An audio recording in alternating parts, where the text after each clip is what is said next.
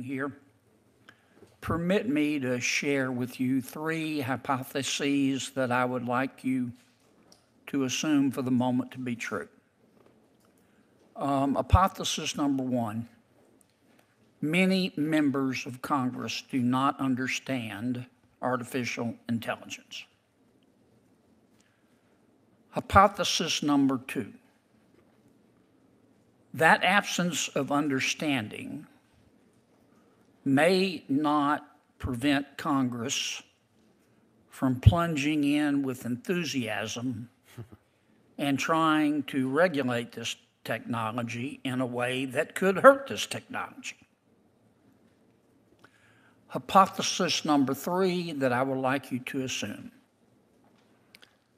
There is likely a berserk wing of the artificial intelligence community that intentionally or unintentionally could use artificial intelligence to kill all of us and hurt us the entire time that we are dying.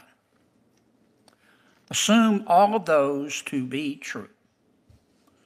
Please tell me in plain English 2 or 3 reforms, regulations, if any, that you would implement if you were queen or king for a day. Ms. Montgomery.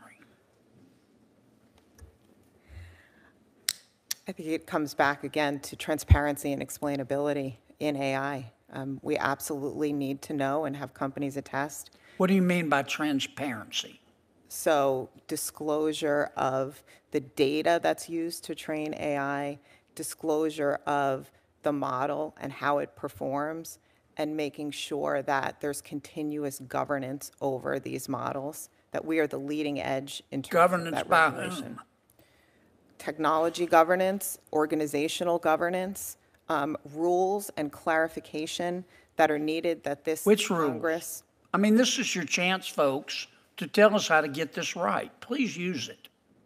Right. I mean, I think, again, the rules should be focused on the use of AI in certain contexts. So if you look at, for example, so if you look at the EU AI Act, it has certain uses of AI that it says are just simply too dangerous and will be outlawed in the EU. Okay, so we ought to first pass a law that says you can use AI for these uses but not others. Is that what you're saying? We need to define the highest risk uses of AI. Is there anything else? And then, of course, requiring things like impact assessments and transparency, requiring companies to show their work, protecting data that's used to train AI in the first place as well. All right. Professor Marcus, if you could be specific, this is your shot, man. Talk in plain English and tell me what, if any, rules we ought to implement. And please don't just use concepts. I'm looking for specificity. Number one, a safety review like we use with the FDA prior to widespread deployment. If you're going to introduce something to 100 million people, somebody has to have their eyeballs on it. There you go. Okay, that's a good one. Number Not sure I agree with it, but that's a good one. What else? You didn't ask for 3 that you would agree with. Number two, a nimble monitoring agency to follow what's going on, not just pre-review, but also post as things are out there in the world with authority to call things back, which we've discussed today. And number 3 would be funding geared towards things like AI constitution, AI that can reason about what it's doing. I would not leave things entirely to current technology, which I think is poor at behaving in ethical fashion and behaving in honest fashion. And so I would have funding to try to basically focus on AI safety research. That term has a lot of complications in my field. There's both safety, let's say short-term and long-term, and I think we need to look at both. And rather than just funding models to be bigger, which is the popular thing to do, we need to fund models to be more trustworthy. Because I want to hear from Mr. Altman. Mr. Altman, here's your shot. Thank you, Senator.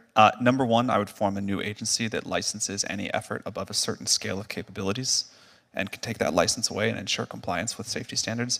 Number two, I would create a set of safety standards focused on what you said in your third hypothesis as the dangerous capability evaluations. One example that we've used in the past is looking to see if a model can self-replicate and self-exfiltrate into the wild, we can give your office a long other list of the things that we think are important there, but specific tests that a model has to pass before it can be deployed into the world. And then third, I would require independent audits, so not just from the company or the agency, but experts who can say the model is or isn't in compliance with these stated safety thresholds and these percentages of performance on question X or Y. Can you send me that information? We will do that. Would you be qualified to if we promulgated those rules, to administer those rules? I love my current job. Cool. Are there people out there that would be qualified? We'd be happy to send you recommendations for people out there, yes. Okay. You make a lot of money, do you? No. I'm paid enough for health insurance. I have no equity in OpenAI. Really? Yeah. That's interesting. You need a lawyer. I need a what? You need a lawyer or an agent. I'm doing this because I love it. Thank you, Mr. Chairman. Thanks, Senator Kennedy. Hey, before you click on the next video, if y'all could do me a big favor and hit that like button. The algorithm loves it, and so do I, because it helps promote these videos and get the message out about what our government has been doing. Don't forget to hit that subscribe button and turn on your notifications, because every time I put out a video, you want to know about it, right? Thanks again, and have a good one. See you on the next one. Peace.